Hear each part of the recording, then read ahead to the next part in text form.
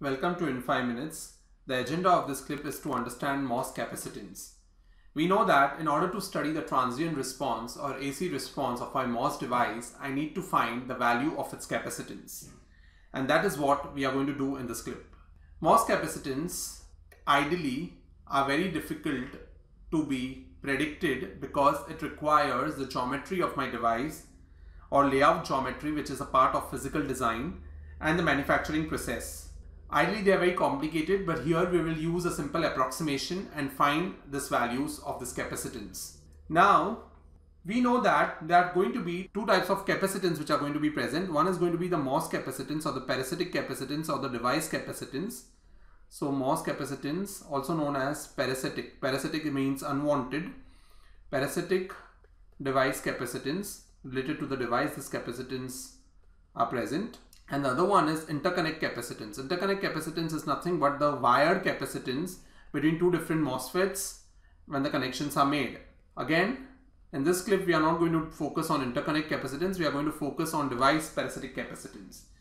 In order to understand the parasitic capacitance, we need to understand the top view of my NMOS or PMOS. This is the cross-sectional view of my NMOS, where this is nothing but my P substrate, diffusion, N-type, source and drain, thickness oxide, gate, and here the input connections would be made.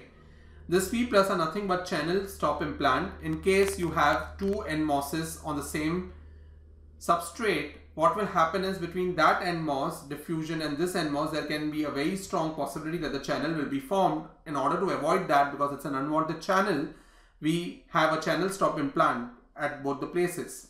This is nothing but the top view of my NMOS, where this is nothing but my gate, diffusion. There's the width of my diffusion, there's the length of my diffusion, Y. And if you see, there's some portion of source which overlaps with the gate and some portion of drain also which overlaps with the gate, which I have mentioned with length of LD, and they are both going to be same because of the symmetricity. So what can I predict from here as my total length of my channel?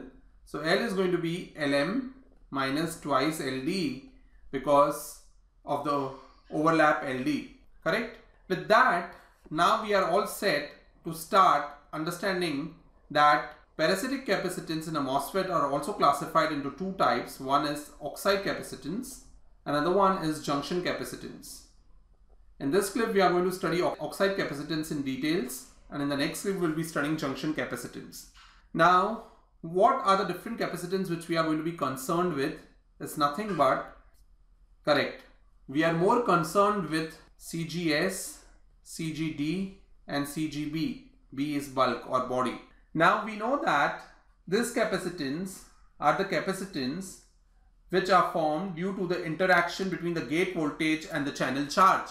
In simple words, when there is a positive gate voltage or some voltage applied at its gate, a channel would be formed between the source and the drain. So I'm more concerned with the gate terminal when its channel is formed or when the channel is not formed. So gate terminal with body, gate terminal with drain, and gate terminal with source. And technically this CGS or CGD is nothing but, CGS is actually the gate to channel capacitance seen between the gate and the source terminal, and CGD is nothing but gate to channel capacitance seen between the gate and the drain terminal. I repeat, CGS is gate to source, correct, and CGD is gate to drain. So this is nothing but gate to channel capacitance. This also gate to channel capacitance seen between gate and source terminal. This is seen between gate and drain terminal. Remember that it's basically a gate to channel capacitance seen between gate to source and gate to drain. So here we are all set to start.